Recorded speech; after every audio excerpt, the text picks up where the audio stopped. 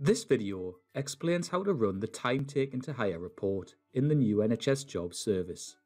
A report which provides the average number of working days, excluding weekends and bank holidays, in a 5-day format between different job states, such as the average time between a job listing being published to shortlisting completed. To run any of the reports, you will need to have either the Super User or Recruitment Administrator NHS Jobs user role. If you are either of these types of user, from your dashboard, you will be able to access the Run a Report link from the reporting section. Now, select Time Taken to Hire and then select Continue.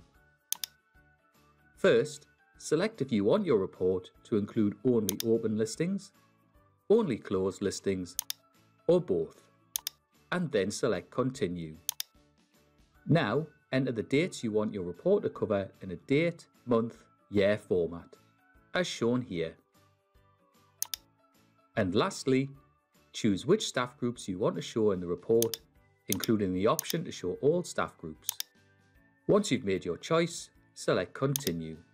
You can still check and change the details of the report by using the change links, but if you're happy with the information, select Continue and your report will be created.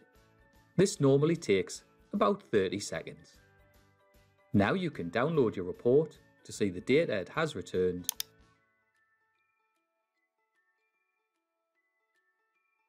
run another report, or return to your dashboard when you are done.